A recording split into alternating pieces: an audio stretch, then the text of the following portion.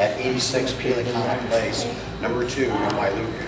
The TMK for that property is PRIN 23-5-004-042-002. This is a single-story vacant 2-bedroom, 1.5 bath residential home. There is no upset price. The property is going to be sold as is. 10% of the highest successful bid shall be paid in cash, certified, or cashier's check at the close of the auction, unless the purchaser is a party authorized by the court to make a credit bid.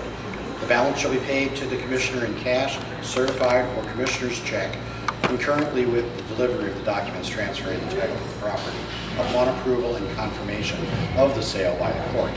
If the balance is not paid to the commissioner upon approval and confirmation of the sale by the court, the 10% deposit may be forfeited. Potential bidders must be able to provide proof of ability to comply with 10% of the bid requirement prior to participating in this auction today. The purchaser shall pay all costs of drafting documents, transferring the title of the property to the purchaser, the notary fees, escrow fees, conveyance tax, recordation fees, consent fees, and title insurance. Purchasers shall be responsible for securing the possession of the property as of the date of closing. The sale is, of course, subject to court confirmation.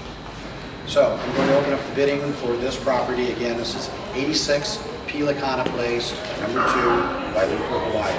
Is there anybody that wishes to make a bid on this property?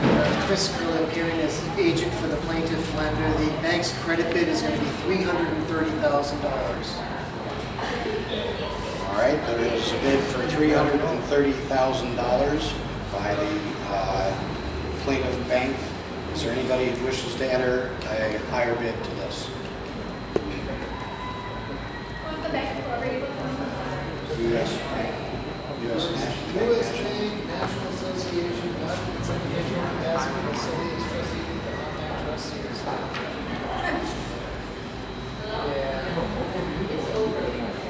All right, bid of $330,000 being entered. Anybody bidding higher than that? $330,000 going once, going twice. Sold to the plaintiff lender for $330,000. Thank you very much. See you, folks.